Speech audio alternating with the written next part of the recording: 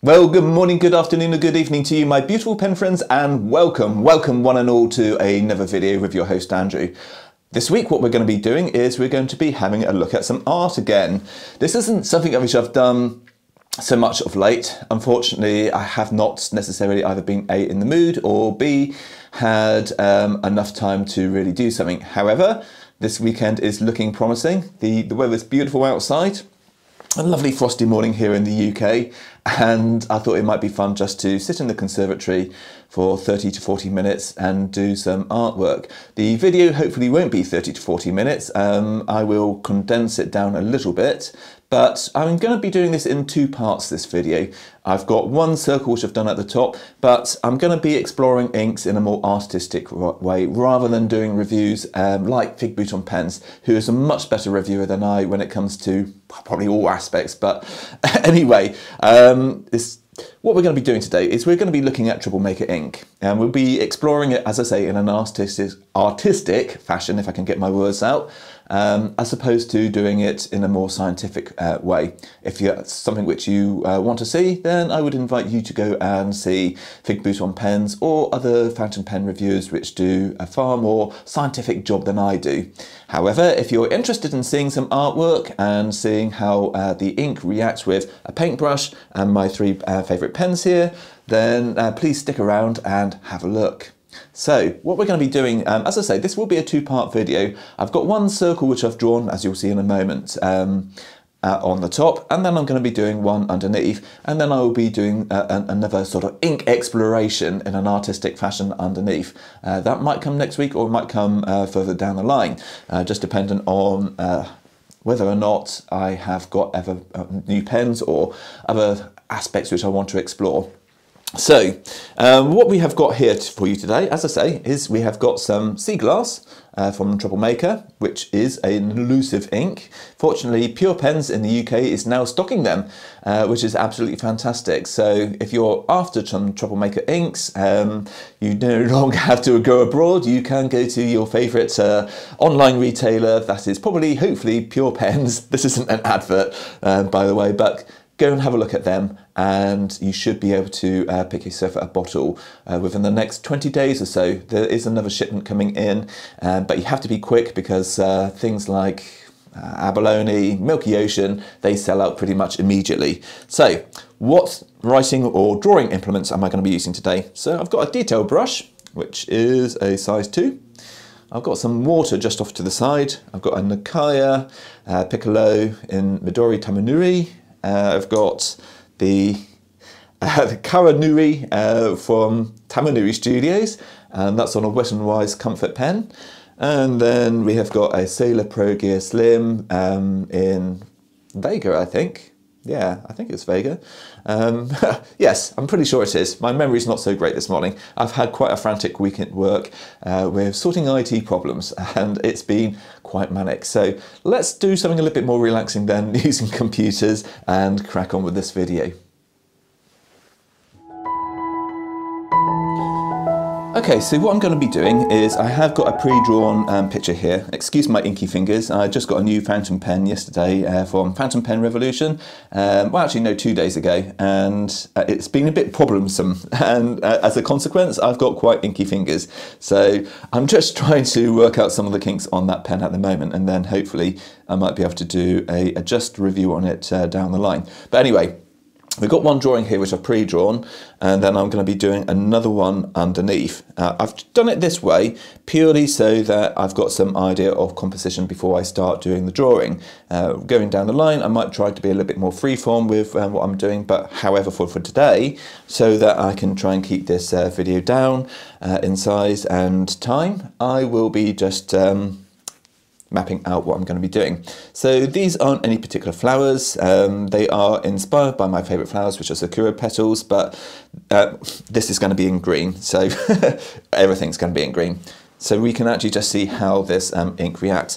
I will be using a variety of pens and probably predominantly the paintbrush today, but as this is really more focused on the ink than the pens, that is my justification. Anyway, please do sit back and listen to the relaxing music as I crack on with this. Okay, so what I'm going to be doing is I have got a pre-drawn picture here. Excuse my inky fingers. I just got a new fountain pen yesterday from Fountain Pen Revolution. Well, actually, no, 2 days ago, and it's been a bit problemsome. And as I say, I've got quite a frantic week at work with sorting IT problems, and it's been quite manic. So let's do something a little bit more relaxing than using computers and crack on with this video.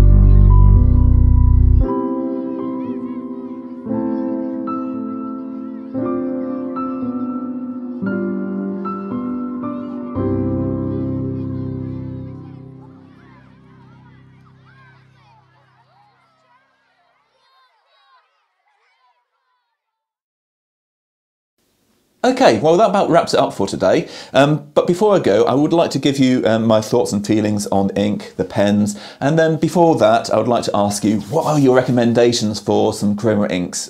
Please give me those suggestions in the comment section below, because I'd be really interested to hear your opinions. This Troublemaker sea glass really is absolutely fantastic. There's so much more pink in there than I was actually expecting, but that's a good thing. Certainly, you know, when you're doing flowers, having some of those pinks in there really is absolutely fantastic. And I certainly managed to use it to sort of my advantage on that. In terms of actually using it on these pens, I'll just sort of recap what we had. We had a Nakaya, we had a Sailor, Wet n Wise with Tamenuri's finish on there.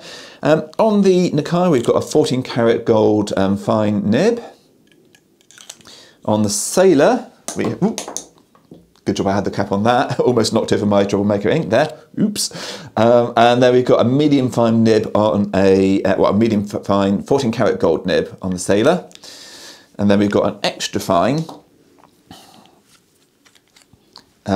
Bock nib, which is actually more like a fine, but when you go into reverse you can get some nice extra fine lines, which is absolutely fantastic, and it's smooth, which is absolutely fantastic. So yeah, really fun experiment today. Please do give me those recommendations as I've asked, and yeah, that about wraps it up. So next week what I'm hoping to do is maybe a new segment, because there is obviously a lot of pens coming out. Of course, some of these you may have seen on social media, but I will try and source some news for you, just as a sort of break up from the usual sort of affair. Anyway, I hope your new year is going well. I am now going to go off and edit this video, and I shall see you in the next video. Till then, stay safe and goodbye for now.